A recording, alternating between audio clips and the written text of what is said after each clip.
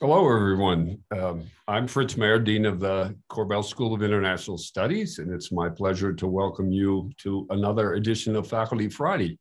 Today, it's my great pleasure to be talking with Professor Deborah Avant, who is Director and Chair of the Chéou-Kang Center for International Security and Diplomacy. A wonderful scholar, whose work touches on many issues that we'll talk about today, but particularly civil-military relations and the roles of non-state actors in controlling violence and generating governance. She's published very widely. Most recent book, I think, is in Civil Action and the Dynamics of Violence, which she co-authored and co-edited with a number of our colleagues here at the Korbel School, and we'll be talking about that a bit in a moment. Professor Avant is a model of the engaged scholar. She regularly advises governments, companies, NGOs, serves on numerous governing and editorial boards.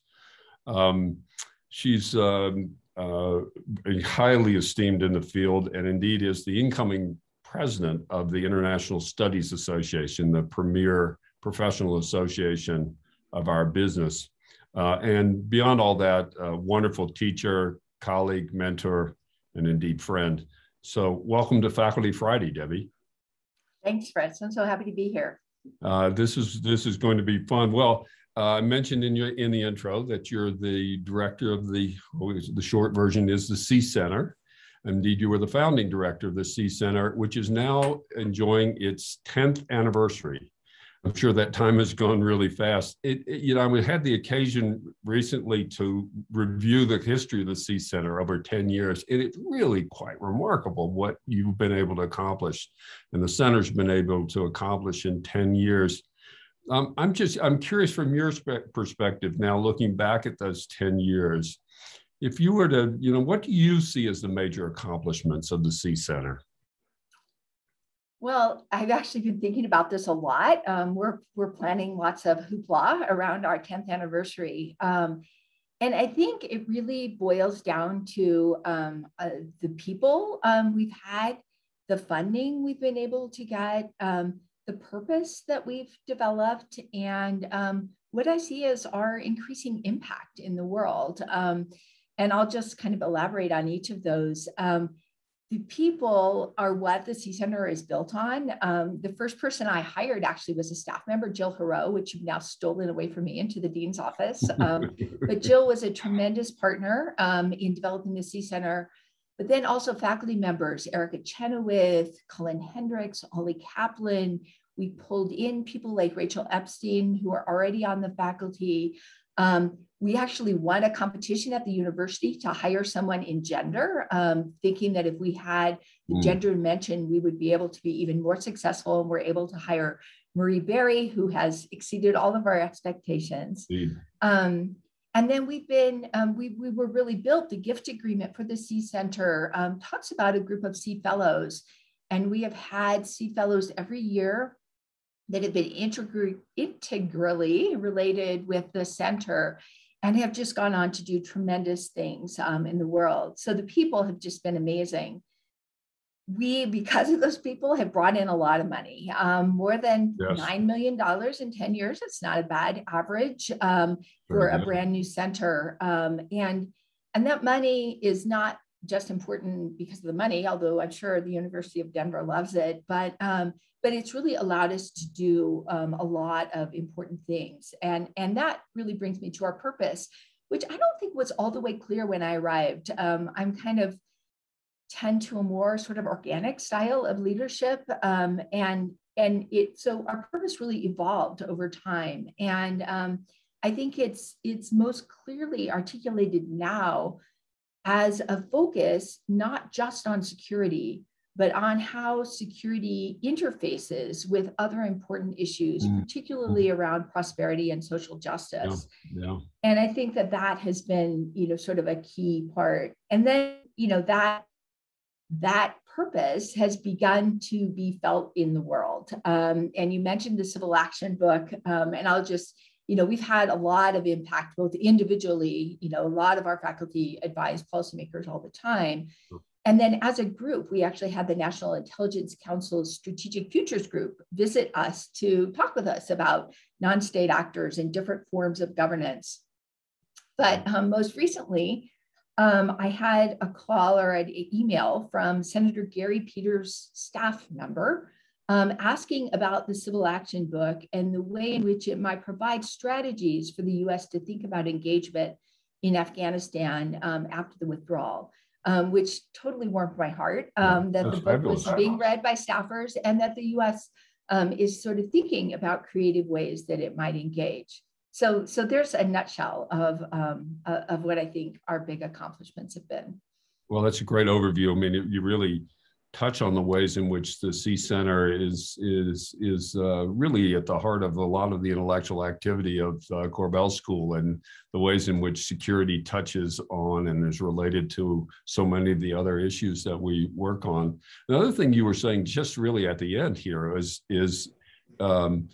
this focus on engaged scholarship, on not just talking amongst ourselves as academics, but in engaging with practitioners, both in the formulation of the research, in the doing of the research, which I think was the case in the book, the Civil Action Book, but then also, of course, as you just said, being able to connect with senator staff or NGOs or UN organizations and the like to actually, advise them and actually have an impact on that. I know one of the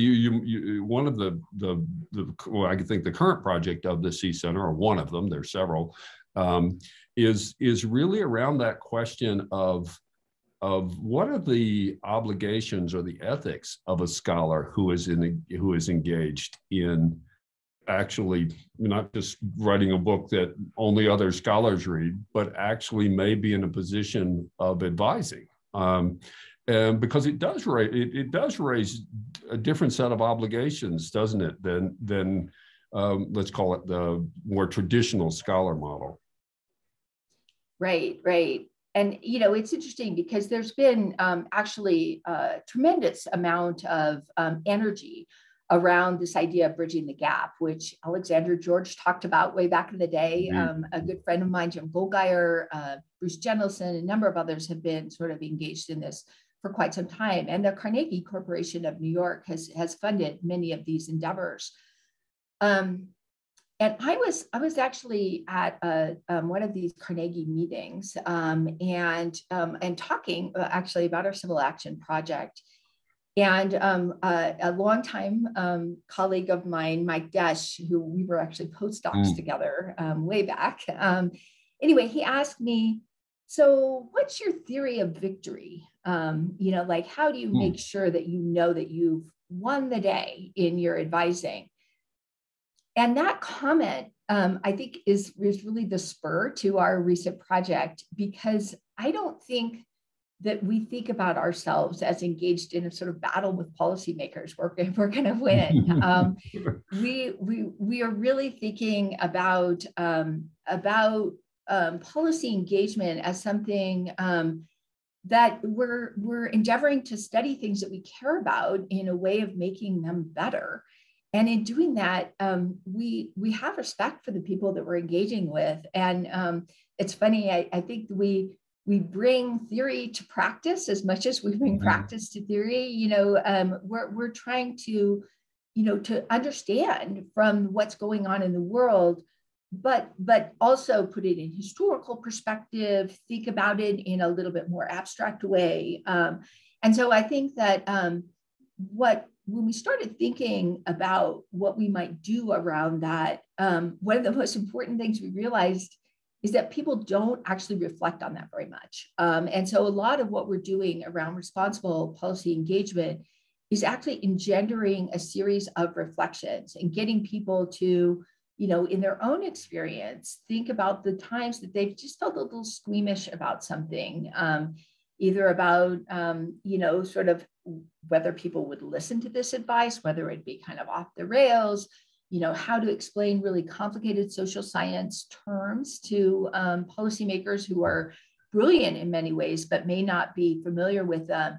And so in sort of engaging with those sorts of things, we're trying to encourage more attention to these ethical issues and the kind of responsibilities that scholars have to the world that they study.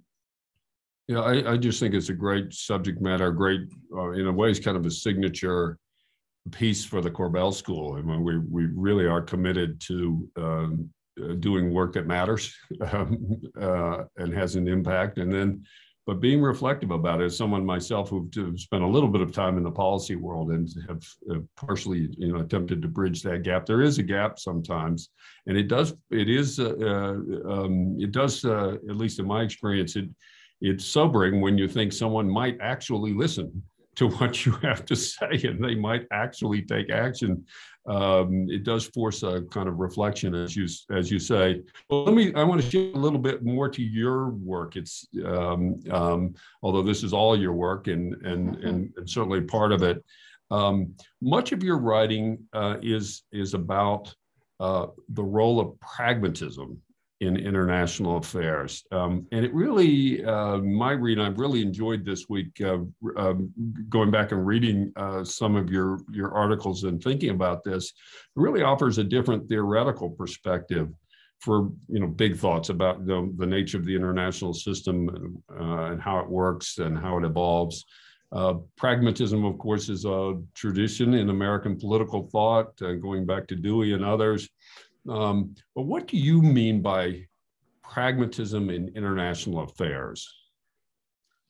Yeah, so I think, it's funny because I actually did political theory when I was in graduate school and thought about taking one of my exams in it, but I moved away from that. And I had read Dewey, but hadn't thought about it all that much until about 10 or 12 years ago, when there was actually kind of an explosion of thinking and research around pragmatism. And I use that word a lot in my work, but I've really kind of delved into that literature more recently.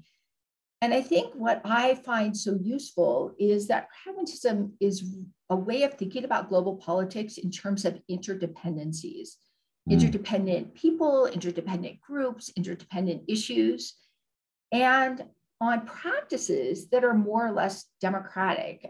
Pragmatism, has this quality about it. That's partly a product of its history. It grew out of the American Civil War, people trying to sort of process the American Civil War.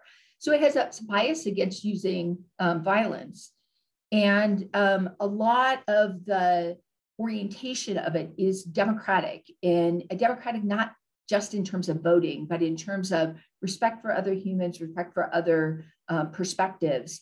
And so I think it gives us a different orientation to the global system that, for one thing, allows us to understand more than just governments interacting, which, my experience in understanding global governance was really applied to begin. It was in participating in this private security governance endeavor.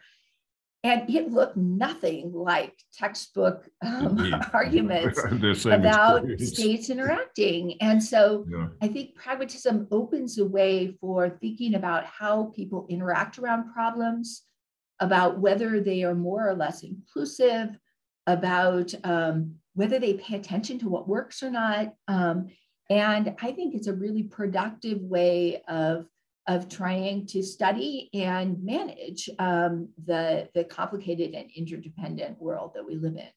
So it takes certainly a different framing than most of the, let's call it, traditional IR theories. You mentioned, someone once said you can't take the state to dinner.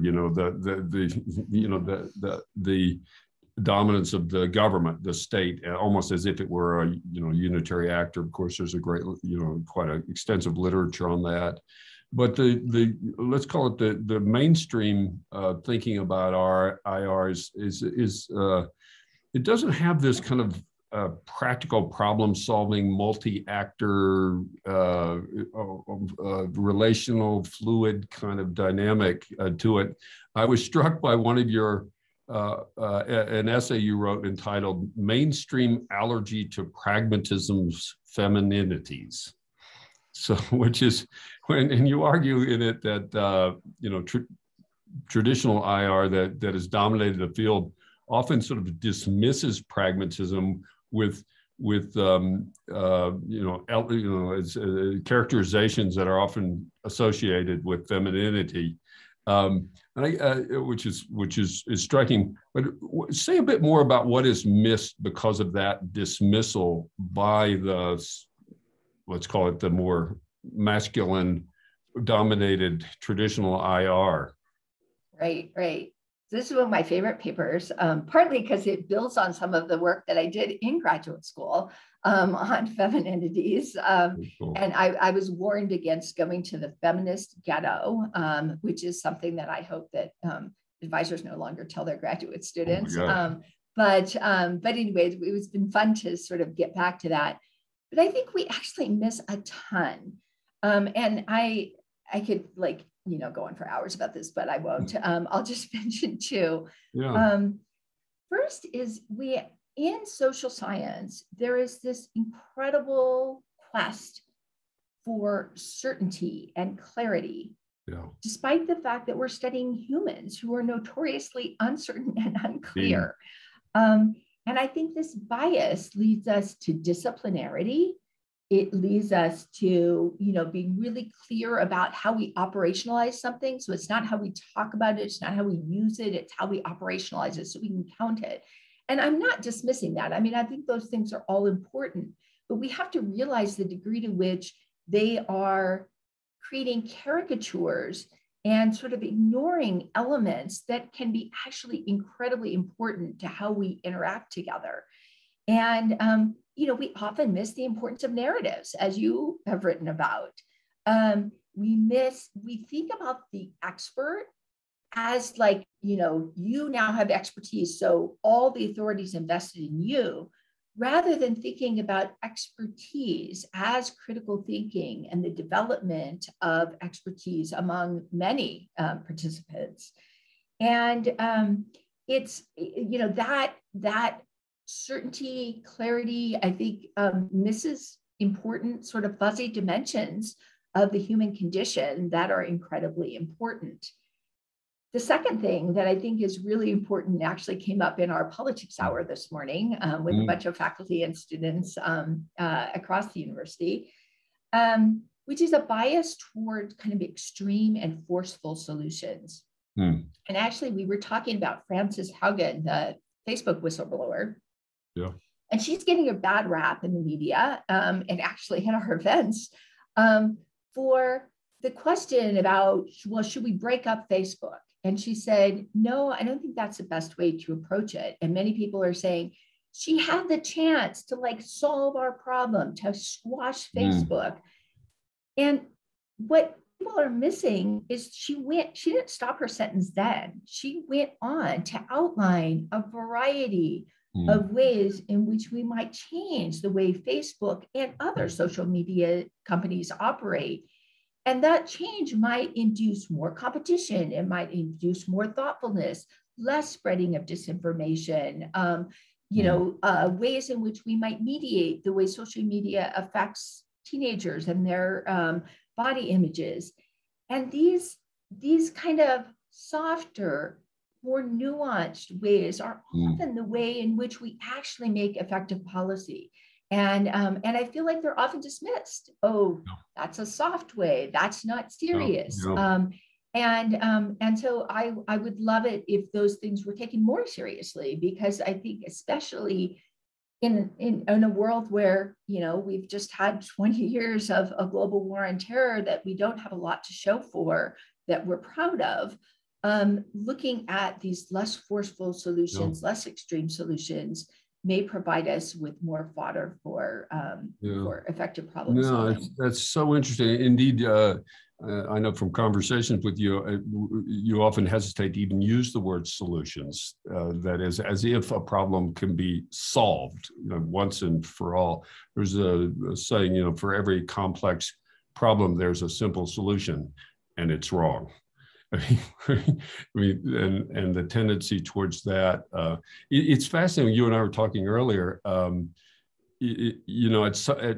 was saying in some ways this is kind of a optimistic way of thinking of the world. That is that it's not so determined, that it really does depend on relationships, on interactions, on dynamics, that there's a kind of space to solve problems. On the other hand, it does stop short of kind of imagining, at least, that we can solve these problems. Is that a fair characterization? Yeah, absolutely. I mean, I think pragmatism, it's interesting in a couple of things I'm working on. I talk about the way it interfaces with almost every kind of social theory. And in fact, a lot of people use this sort of pragmatic frame as a way of taking advantage of insights of various different theories and kind of using them together.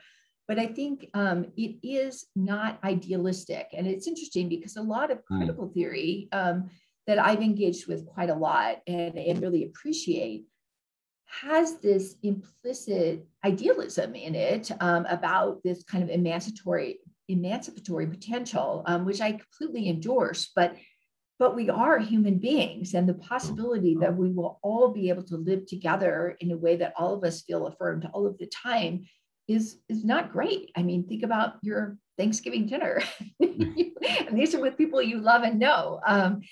So I think that pragmatism does put the bar for what are useful solutions or useful management strategies lower than many of the more kind of idealistic perspectives. But it does differ from, realism and other theories in imagining always the possibility for human growth and the way in which we might manage solutions, come to new ideas. Creativity is a really key element of pragmatism. That does make our world and our experience better. Yeah. Let me ask you, I'm going to ask you to kind of apply, imagine Joe Biden gave you a call and wanted to know, what you would advise on foreign policy. Let me ask it this way. It's fascinating. You write about, the United States rise to kind of preeminence in the world, and particularly after World War II. And the usual story is one of rising economic power, military power, particularly after we were kind of the last nation standing after World War II, and to some extent around the power of the liberal ideas that we were. But you argue that I thought, and it was super interesting in that particular moment when the U.S. really really takes a leadership role in the world. It was actually not those things so much as our very pragmatic problem-solving orientation, that in fact others in a sense ceded authority to us because we were helping solve a common problem of some kind or another, which I find fascinating. You can comment on that, but I guess where I'm going right now with this is, in this moment, it's a kind of a resurgence of realism, in the discourse around American foreign policy, the rise of China, the inevitable decline of the U.S., et cetera. But, if you take that other view, that it's about the form of our engagement, the form of our interactions in the world, what does that, again, coming back to the original premise, if you were to take that and advise the Biden administration, what are the implications of that way of thinking as opposed to, let's call, for the moment, let's say, the realist paradigm? Yeah, so that's a really good question, and I've always thought about it a lot. I mean, one of the things that's interesting is I do think the U.S. has played a pragmatic role in the world many times, but I also feel like the US has not many times. And one of the things that I try to do in that article that you're talking about is kind of show that sometimes when the US is like pushing its ideas about sort of the global economy, for instance, it can really run into difficulties. The Bretton Woods Agreement was not actually created because the US was able to shove its ideas down its throat. It was when the people that were trying to sort of lead in that way were sidelined. And there were people who were willing to just engage on, okay, what can we do? What do we agree on? How can we begin to move forward? That the architecture around Bretton Woods was actually facilitated. And I think similarly, the beginning of the end of the Cold War, many people tied to the Helsinki Agreement. And the Helsinki Agreement did not come at a moment of incredible US strength. In fact, it came at a moment where the US was, there was the OPEC crisis. The Soviet Union was looking like it was growing and becoming stronger in all of these different ways. The US was not in a position of great strength. And interestingly, President Nixon and Henry Kissinger did not take great ownership or even involvement in Helsinki. They kind of left it to the diplomats. And the diplomats, alongside their European counterparts, actually began to sort of think, what can we do? How can we engender connections that may, sort of ease, first of all, some of the hostility between the US and the Soviet Union, solve some problems. The Soviet Union was economically very isolated. And by offering certain kinds of economic aid, there was a feeling that you could get a little bit more openness. And then think about the people in the Soviet Union, and the whole kind of human rights portion of the Helsinki Agreement was initially thought of as almost kind of throwaway, and turned out to be actually an incredible way of sort of connecting with people in the Soviet Union outside of the government. And so I think that looking at that agreement, both how it was made and how it kind of unfolded over time, we get, kind of a sense of, first of all, policy is often kind of unintended, and there were a lot of unintended consequences, but there also was attention to what was working and sort of building on that, which, Jimmy Carter's push for human rights, kind of the way in which human rights became a central element of what the US is really a product of responding to the ways in which the Helsinki Agreement began to sort of gather force. So what does that mean for today? First of all, easy question. Yeah. Well, I mean, one of it is that, today there are so many different fora in which the US can engage. And so I think that's one lesson, is sort of looking at things sort of across the board. The second is looking at problems, looking at things, climate change, huge problem that you've written about, many at Korbel are working on, offers a lot of opportunity for engagement, and not engagement that is just like, okay, we've solved it, but ways in which we can creatively pull people into the fold. And I think there are a number of other issues. I mean, one of them that is, we've talked a lot about in our great issues class and, sort of as a country and as a world, is global inequality.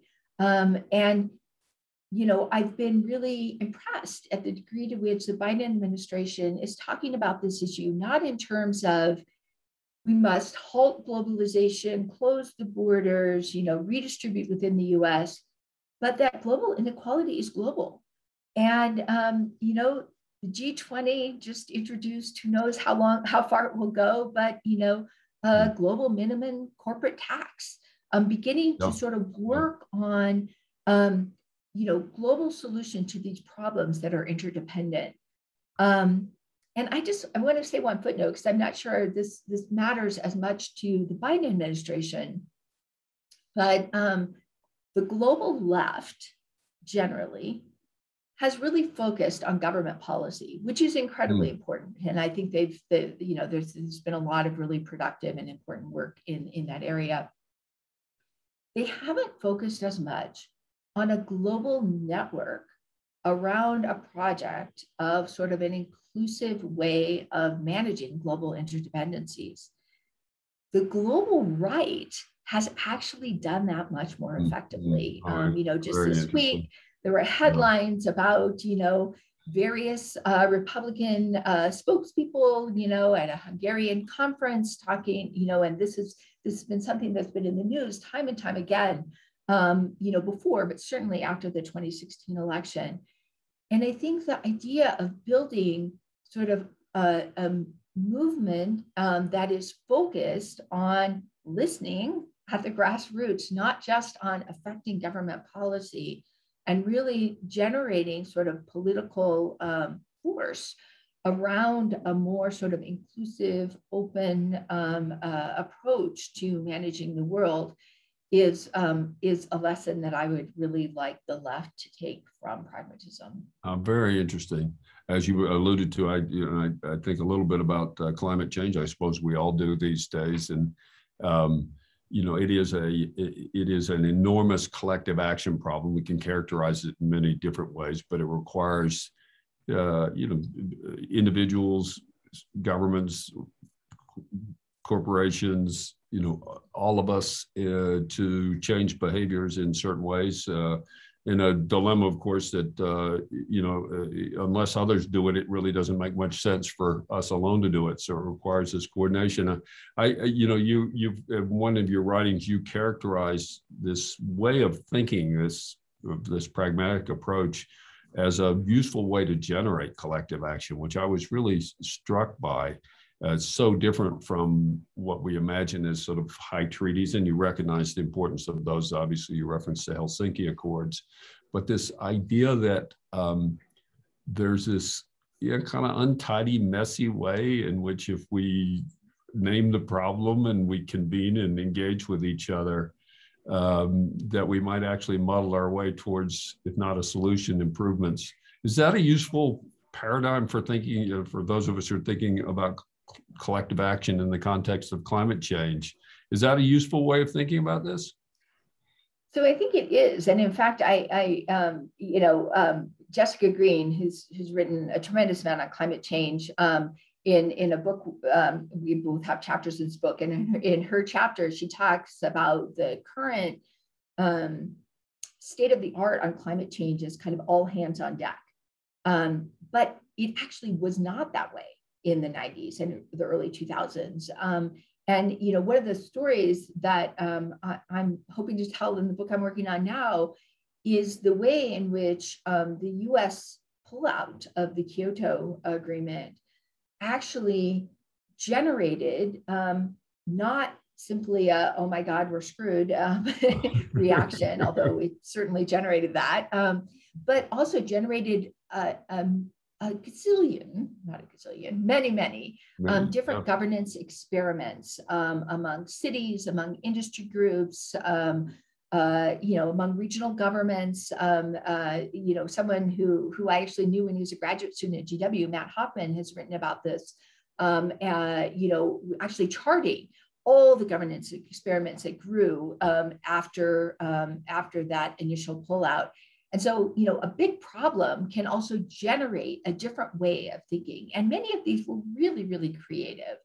Yeah. And, I really credit Ban Ki-moon for sort of seeing this as an area in which the US could work, not as a, sort of leader of a parade, but really as an orchestrator around these different agreements, which there came to be sort of a second level in the meetings leading up to agreements where all of these different governance experiments were included. And I think the real interesting thing about the Paris Agreement is that not only does it offer avenues for countries at whatever level to participate, and I think that was a really important innovation as well, but it also allows these different initiatives to sign on Industry groups can sign on, civil society organizations can sign on, cities can sign on. And it has generated, I think, a lot of, a shift in conversation from one just about emissions reduction, which was really what the Kyoto Accord was about, to one about decarbonization, which I think we now know in the midst of the various crises we've seen in the last few years, that sort of getting to a management strategy for the climate change problem it's not going to happen just because we do everything we do now on clean energy. We're going to have to change the way we live. Yeah. And I think that this conversation about decarbonization opens connections for thinking about work-life balance, for thinking about inequality, for thinking about how we do the economy, in ways that really could generate creative new ways of thinking about how we move forward. Getting from here to there is very difficult, yeah. And I'm not, but I am much more optimistic about that possibility because of this all hands on deck and really appreciation of creativity that we see in the climate discourse right now. Yeah, I used the word optimistic earlier. I mean, it does feel to me a more optimistic take on the dynamics. Just to bring up something close to home, the University of Denver just announced that it would be carbon neutral by 2030, which is fascinating, right? So this is a voluntary action of a university. It's part of a discourse, as you described. Many universities others are taking these stands. Of course, governments are as well. But if classical theory of thinking about how we would solve the climate problem, you wouldn't expect this kind of proliferation of in this case, it's a very particular form of governance, right? At the very local level. So. It's interesting because it generates a certain amount of it doesn't generate, it recognizes the agency that all of us have in a way that I think can be really productive as well. The University of Denver is also a green campus. And yet, sometimes we go to these lunches and we have box lunches and there's these big piles of trash and, we're not always consistent in the right place. But it's interesting because the staff at the Sié Center and I were talking, what can we do? Well, we can order compost bins. We can have our box lunches in compostable, vehicles. It allows for people to sort of make changes at a micro level that sort of makes these big issue changes kind of make sense in daily life, which is really what it's going to take. If we're going to change the way we live, it's not going to come all by force. It's not going to come, simply by technological innovation. It'll become from both of those things for sure, but also people sort of recognizing we can change the way we live. We can feel good about it. We can feel like we have purpose, and we can all begin to participate. Which, going back to the beginning, is one of the sort of democratic features that I really appreciate in pragmatism, both for its, because democracy is something that I value as a person, but also I think that element is actually a really critical element in sort of generating the kind of collective action that is productive. I really like that perspective. Before I carry on, let me just say to those in the audience, if you have questions, please put them in the Q&A box. I'll ask one more question or maybe two, but we'll save time for your questions as well. So put your questions in the Q&A box and we'll try to get to as many of them as we can. You mentioned among the many actors involved in this are businesses. And I did want to turn to a line of work that you have, which really is, of course, an extension of this way of thinking, which is the work that you've done on the role of corporate social responsibility, some of it with our colleague Tricia Olson. And I think the focus is on the extractive industries. You have a project in Peru, And I found that fascinating because I think that if I understand the study, you really look at extractive. Well, let me start with this. Extractive industries are, historically are often problematic for places, mining, oil, etc. They generate a lot of wealth, but oddly, it doesn't, in fact, often help those nearby. In fact, often makes things worse. There are environmental side effects, of course, but also there are distortions in the economy, et cetera, et cetera. And and there's a kind of a debate in there in the literature, which is, how inevitable is the so-called resource curse or not. And what I found fascinating is a kind of it depends argument that you make, which is well, let's look at a couple of places in Peru. And look, one place is better than the other, and it has to do with the way in which the business there engages with the community. Is it so? Say a bit more about that, the way in which this plays out, and why it is that it's not inevitable that in this case that the extractive industry be deleterious to the local community, depending on what. Yeah. So depending on what, of course, you asked me the hard question. So in the paper, we develop two different conceptualizations. Well, we don't really develop, we kind of use the literature that's out there to talk about CSR strategies in two ways. One is we label transformational, and the other is more transactional. And the transformational strategy really is kind of a pragmatic strategy. It's about sort of developing relationships in the community.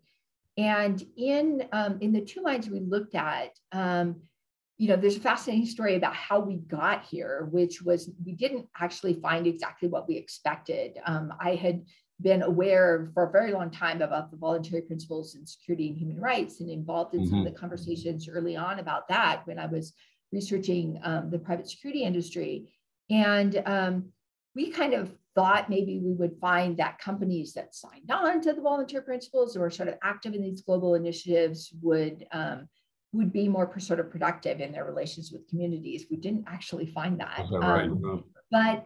But we did find evidence of the logic behind that, which is the one company that we look at, which is Freeport-McMoRan, and it's Cerro Verde mine in Arequipa, Peru. We start in a period of great tumult where there had been a proposed expansion, protests, violence. And the company hired some consultants to kind of help them through the process. And the consultants, suggested a relationship building exercise in the community that connected first with, there were a group of kind of transitory populations, settlers on the outskirts of Arequipa that didn't have any access to water, and were often working in the mines. And the company ended up engaging with a civil society group organized around these concerns, and developed,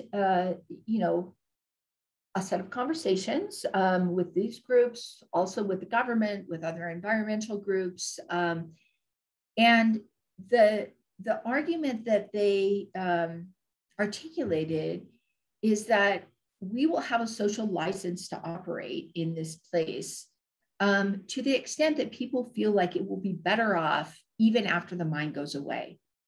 And they actually used indicators associated with the Human Development Index to measure how they were doing. And in doing that, they brought in all kinds of experts from the UN, from academia, from others to talk about human development, why it was important, how it worked. And their engagement actually changed the way people in Arequipa, government officials, civil society leaders, people in the streets, as well as people in the company, talked about what the mine was for, what the future of Arequipa was. And it also generated a lot of important, what we call public goods. They did generate water for these settler communities. They cleaned the river. They built sewage treatment facilities, all of which allowed the mine to operate, but also greatly improved the quality of life in that town. And we contrast it with the Yanacocha mine in Cajamarca, Peru, which was all about, this is what we can do for you. We'll give you jobs. You need water. Okay, we'll think about a loan for an individual community level, kind of water thing. Very much about, we want to ensure that we can continue to work here. So we make really good friends with the regional government. We kind of ignore or go around local government officials. It was a very kind of clientelistic approach, even though it's run by a company that is quite a good corporate global citizen.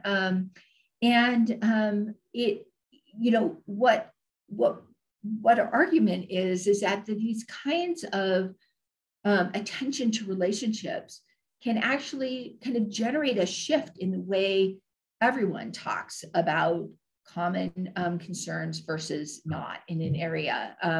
And there are downsides to it. I mean, the company, by developing these relationships, has actually developed quite a lot of power in Arequipa that we can question. There certainly is it's very difficult to question development in Arequipa, where it is easier in Cajamarca. But it has, evaded some of the issues that the resource curse literature points to. And I think is an important lesson to companies around the world.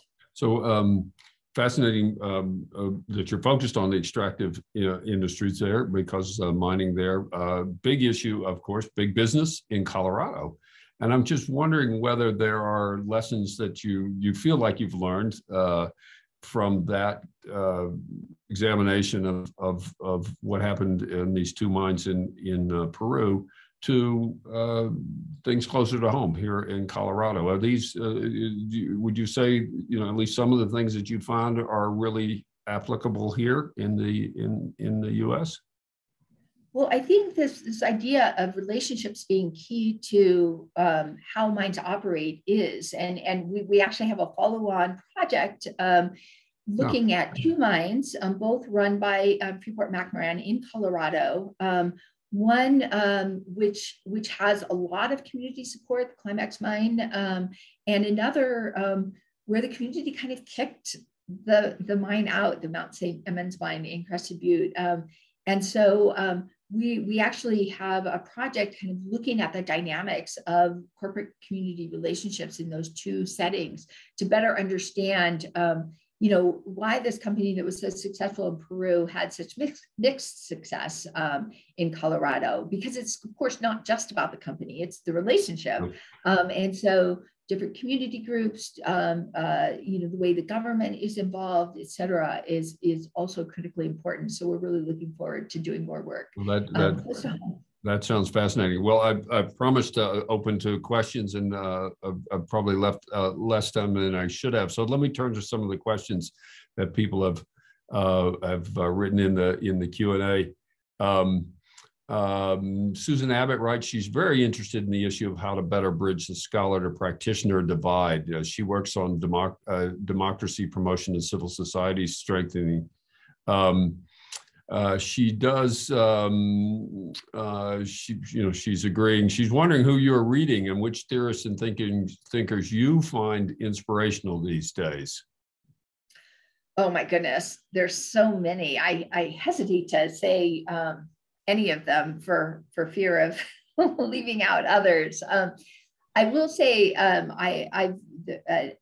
are a number of people. Henry Han, who is at Johns Hopkins University, has written some amazing things. And I think, my good friend, former colleague, former Sié Center faculty member, Erica Chenoweth, is doing sort of interesting work in this area. there's a lot of sociologists. There's a huge literature in sociology that is increasingly kind of merging, I think, with the literature in political science, looking at the way in which civil action, civil society, different groups are sort of articulated. And so I would look in that direction. And then finally, there is a sort of growing literature on pragmatism. The forum that you mentioned earlier, Fritz, where my girly paper is. I didn't call it that. No, I love to call it that. But anyway, that forum is really what the inspiration for it was, that pragmatism has had such growth in IR theory, but it has had less empirical application, and partly the forum is sort of wondering why that is the case. But we're hoping that in that kind of intervention that you'll sort of generate more attention to the way that this kind of thinking about politics can be useful. And Sebastian Schmidt, Simon Pratt, there's a number of other people, Molly Cochran, who've done really interesting work in this area. It's great. It's a rich conversation for sure. Let me turn to another question. Our new colleague, Ajane Clemens, is asking, could you offer insights about how to gauge what's possible so that we're not shortchanging ourselves when negotiating change? Often we think about refraining from pushing too far, but there are times when we might not push enough, stopping short of what's possible out of fear. Yeah, Also, that's a great question. And I do think this is an area where I think pragmatism actually can help a lot, because it doesn't make a judgment ahead of time about what's possible. It encourages us to experiment, to see what actually works. And I think a lot, or have thought a lot in the last couple of years, around we've had a number of events and occurrences that we never thought were possible, and some of them haven't been great, but they have led us to question things more deeply than we used to. I've seen that in my field. The field of security studies is often articulated around a very exclusionary set of ideas. It's rooted historically in quite a lot of racism and exclusion and exploitation. And the tendency really has been to simply use those concepts and not really grapple with their history. And I think in the wake of the January 6th insurrection, the protests around police violence, there's been much more reflection in the security studies community about the ways in which these conceptions that we're using might be bringing with them limits to what we're thinking about when we're thinking about the possibilities for a more sort of inclusive approach to security, and the way in which, maybe attention to, issues of racism leads to better civil military relations. Maybe that leads to better participation in conflict situations where maybe it's not about using the maximum amount of force, but using force that is more useful for coming to terms that essentially end the conflict. And so I think that there's more possibility now than there has been in the past, because people have been willing to sort of grapple with those issues. And I do think my feeling is, spit out ideas, see if they work. And I think that thinking about what's doable in advance as opposed to experimenting is often a way that we sort of close off pathways instead of opening them. So you bring in, brought up January 6th, U.S. domestic politics. So we have a question about U.S. politics, I think which is Herb Josepher asks, how do we develop relationships and pragmatic solutions when the other side here, I'm not sure which side he's on, but the other side here in the US is not interested in truth? So there's a kind of assumption that everybody's in the same problem-solving orientation and pragmatism, or maybe that's unfair. But anyway, how would you respond to Herb's question? So, there are a lot of places in the United States that voted for Obama in 2012 and voted for Trump in 2016. I think that, sort of a pragmatic orientation would really have us think about those issues and think about the way in which, how is it, not everybody, switched, but some people did. And what about that, the sort of framing led them to sort of think in those different ways.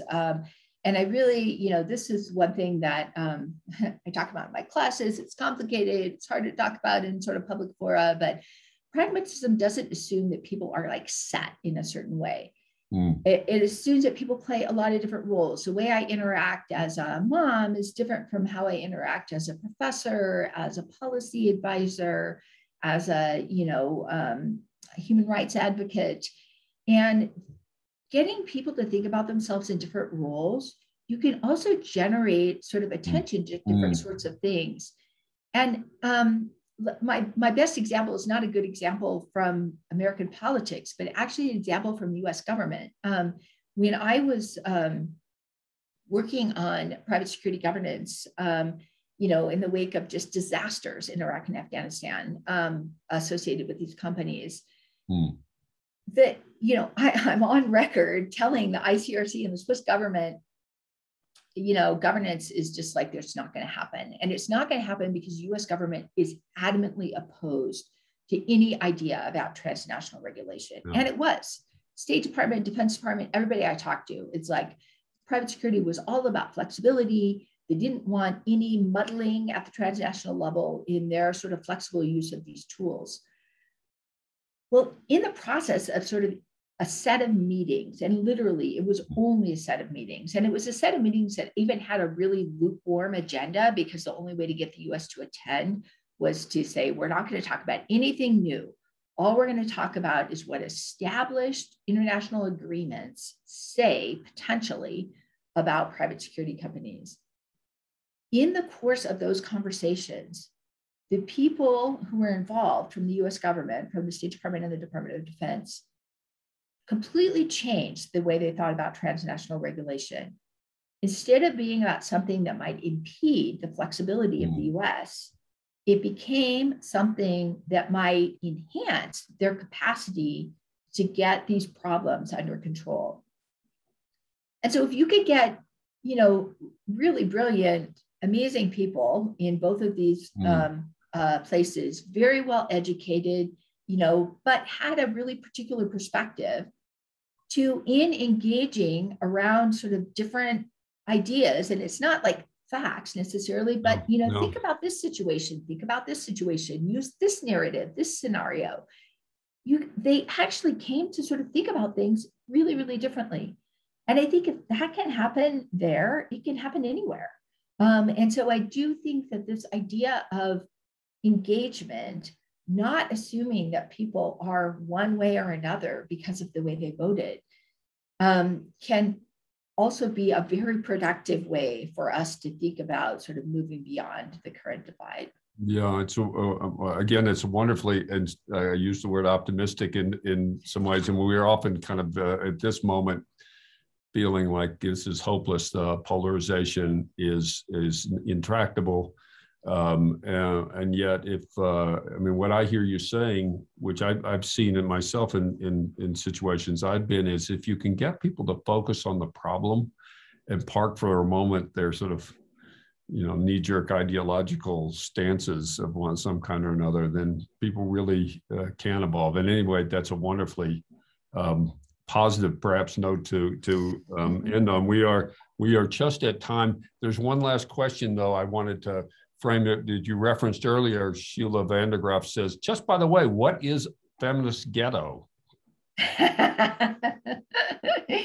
Well, I think the argument is that, in saying that you're a feminist scholar, then you are essentially restricting yourself to 1 week of the syllabus. That's actually, if I do anything in my last, 10 years or whatever in this field, it's to try to break that down. I integrate issues of gender and race in every part of my syllabus, partly just to get people to sort of think in different ways.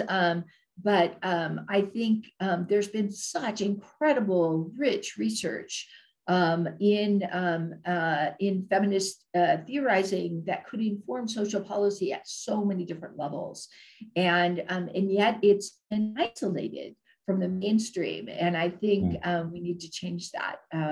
So I'm jumping into the ghetto in the hopes that we can sort of break down those walls and sort of bring its insights back to mainstream theorizing. Well, it's a wonderful place to end, I think. What a pleasure it's been to talk with you and to explore these ideas and to see that these theoretical ideas actually have real purchase in the real world, which is what so much of your work is about.